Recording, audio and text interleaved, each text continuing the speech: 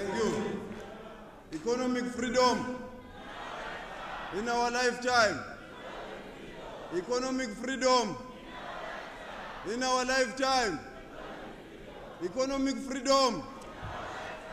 Thank you very much, Program Director. For the sake of saving your time, Program Director, all the speakers that have spoken before me have observed protocol on my behalf. Comrades, we have encouraged, we want to thank the branch of the Youth League for encouraging the investor Fort Hare, the SRC and all stakeholders to invite the President of the ANC to come and address this lecture. The branch of Fort Hare of the Youth League has played a very important role because the Youth League wanted the former President to address a Youth League memorial lecture of O.R. Tambo on the 26th. And we found out that there is this lecture organized by the branch, and we agreed that we must have this joint program, and the branch has successfully convinced the university to do so.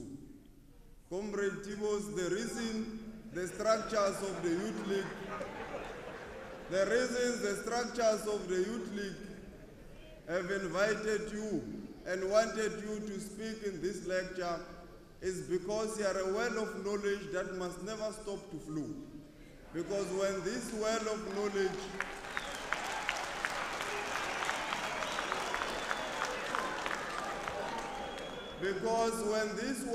knowledge stops to flow, common sense politics are going to prevail.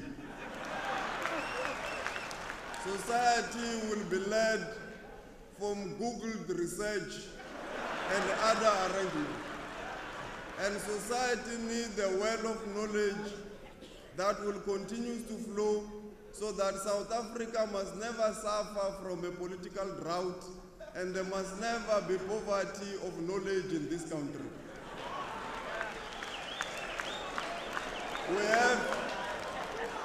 We have encouraged our branch to do so, to invite the former Comrade President, Comrade Tambo here, because the struggle for economic freedom is in session. The life of Comrade O.R. Tambo, a former president of the ANC, who led the ANC during very difficult times, when the ANC was in exile, and also when the ANC was operating an underground movement in South Africa. Comrades were all over the world. It was a very difficult moment to lead the ANC. It is not as is today, where all of us are inside the country and we can speak to each other telephonically and through other means. It was a very difficult period. And we are saying this will give impetus and inspirations to the people of South Africa, because Comrade O.R. was an embodiment of moral values of the African National Congress. And the Youth League of today, despite for fighting for economic freedom, is also fighting for the restoration of the moral values of the ANC. Comrade O.R. is part of a group of leaders of the ANC that benefited from a seamless transition. The leadership of the ANC has always affirmed each other. Comrade Tambo took over Comrade Albert Lituli, and Comrade Tambo affirmed Comrade Nelson Mandela.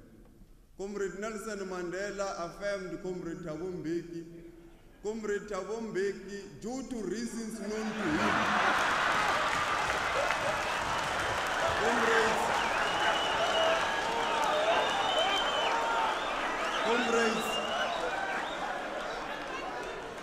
Comrade President Thabo Mbeki, due to reasons known to him, he could not affirm the second commander of the African National Congress.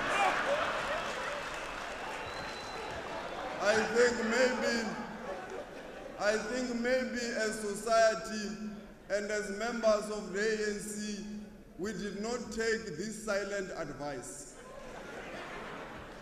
We did not take the silent advice, and the organization as we move today is limping from one disaster to the other.